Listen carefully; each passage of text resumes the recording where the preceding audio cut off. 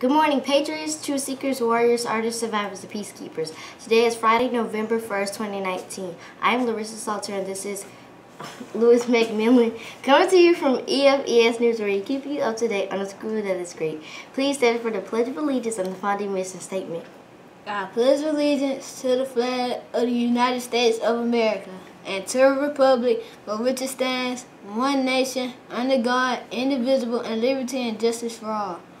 The mission of Elizabeth Fondy Elementary is to develop confident, respectful, academically successful children who are working to the highest potential in a caring and supportive environment, headed by competent staff.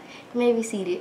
All families need to make sure they are following all of the family house rules, using manners, respecting all others, transitioning in the hallway swiftly, quietly, and orderly, and make all visitors feel welcome. Happy birthday today to Isabella Holly and Caleb Pendleton. Happy birthday Saturday to Pajamas Arnold.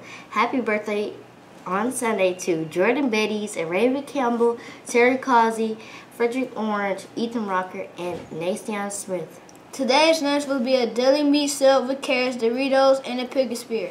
Monday's lunch will be chicken tenders, waffles, sweet potato fries, and broccoli. Monday's breakfast will be waffle and a sausage patty.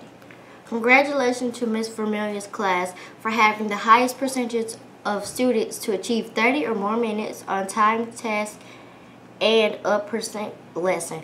Pass rate for iReady Math, 100% of her class met this goal. Congratulations to Ms. Tuttle class for having the highest percentage of students to achieve 30 or more minutes of time on task, having 7% lessons pass rate for iReady Ring. 82% of her students met this goal.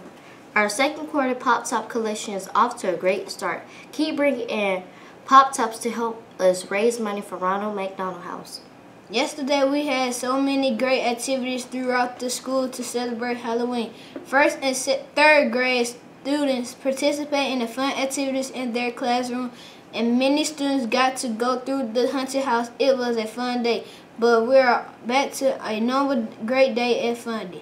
Next Friday, November 8th, we have a Fondy family meeting to celebrate our family members who have served in the armed forces.